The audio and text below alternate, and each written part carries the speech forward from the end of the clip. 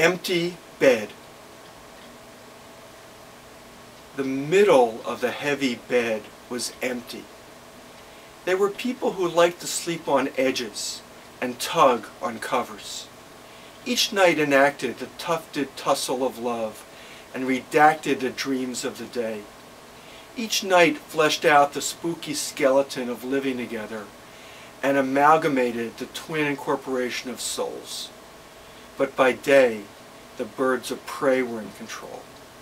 Auburn hawks and taut harriers crisscrossed the kitchen and family room. Bright falcons nested in the cracks of the cathedral ceilings.